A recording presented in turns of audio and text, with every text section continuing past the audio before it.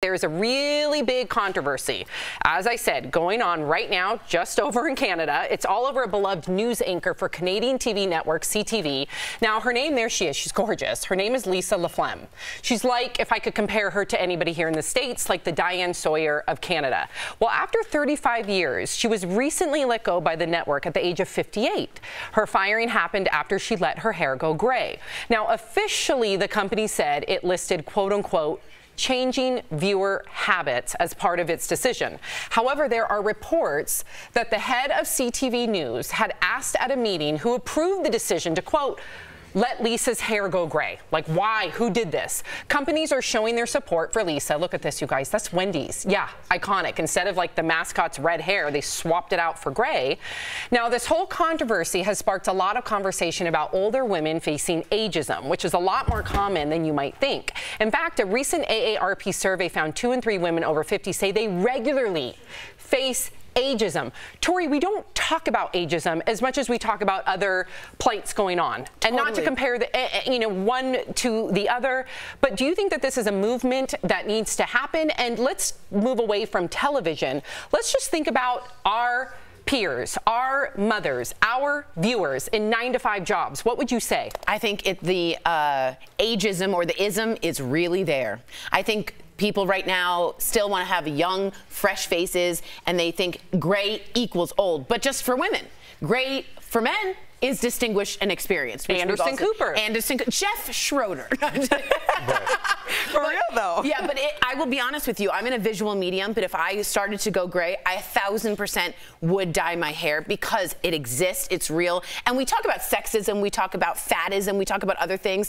Ageism is looked over and skipped, just like many women of that entire generation. Yeah, I think that's what the story highlights is every person watching's fear. As you get older, you look at this woman who is as distinguished in your career as you can possibly be, and you're fired mid-contract, seemingly just for your hair color. So you're looking like, if that can happen to her, yes, what's going to happen to me? Yes. You know, she probably has another landing spot because of her notoriety.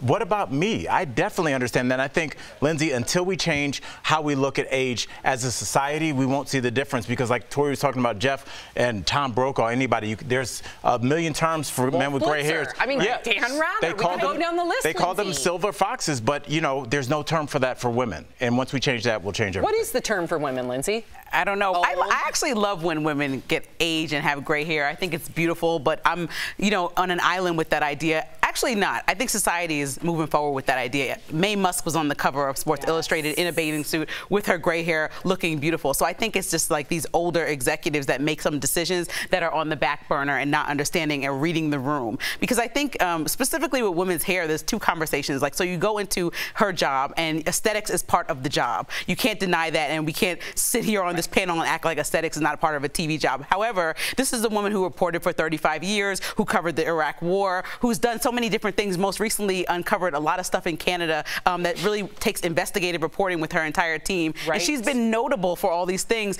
and a business decision was made because of her age only, is what she's saying. And so, even though it's going to be hard for her, an uphill battle to prove, this is why a lot of people feel like they must be silenced because they might not work again just for just stating how they feel and their arguments or grievances within the workplace. And so I think she really should go out there and do these interviews on CNN and speak her piece because she is by all means qualified, young enough, and really good at her job and should continue doing it. It's a whistleblow. Right, and if she's the one, to Al's point and to your point, Lindsay, who has so much accolade, and she's dealing with it. Can you imagine someone who's a teacher? Totally. Or a waitress? Right. I mean, how often, I used to work as a waitress in Los Angeles, and I remember, like, at 25, you felt that you were expired. So we have a lot of work to do, yes. Definitely there's been, I would say, progress for sure, but I think this is a movement that now more than ever, we need to kind of reframe that whole stigma of gray hair in the workplace. Absolutely. But there is more to the conversation because a lot of women who are over 50, they find themselves in another big bind, especially if they're looking for work. A lot of employers find these women too old to hire. But then they'll also say that they're too young to retire. So they're stuck being left out of the workforce just because of their age. So what are women in this age group supposed to do? Tori, here we go again. Yeah. What are they supposed to do? I know I talked to, I'm going to leave the person's name out of this conversation, but a lot of districts, school districts right now are hiring a lot of these young teachers coming in simply because they're cheaper. Wow. So what is that, how does that feel for some of the older teachers when they're being replaced by younger teachers because of the paycheck or the pay cut, or the pay cut. What's so interesting to me, and you brought this up, so I want to jump to you on this, is what a loss. We're missing such a great group of people in the workforce.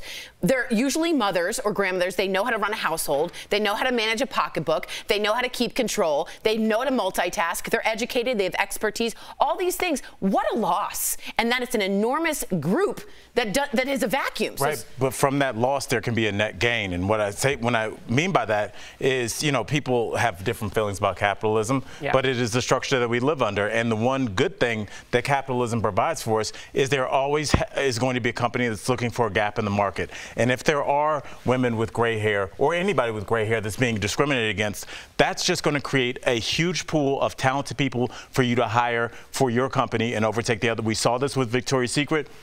They came out, we're unapologetic. We're not putting you big girls in our undergarments, so we get out of here. And what happened? A bunch of companies were like, we'll put you in our undergarments, and they realized what the average shape of an average human being looks like. And those companies surpassed Victoria's Secret, who I believe filed for bankruptcy at one point. Yes, they sure did. They plunged like a V-neck bra. Right. So capitalism does take care of a lot. And there's some like irreplaceable strategies, ideas, personalities that someone who has a little bit more wisdom and experience can bring to the workplace or any place. And so, you know, when you think about, you know, I thought I knew it all at 25, but I would have loved to hire 34-year-old Lindsay as opposed to 25-year-old Lindsay. And I'm sure 50-year-old Lindsay will be even better. And so that's why I think people need to embrace not just bringing in the young kids out of college. Yes, we should support them, but to do every job where you have to be experienced and really understand it just for a pay cut will ultimately, I think, denigrate the business. Yeah, you get what you pay for. Yeah, no one's going to understand how to work with people in these settings and just some life skills that you learn along the way about how to better navigate situations. And we always talk about representation matters. A lot of those viewers, now I'm going back to this television show, a lot of those viewers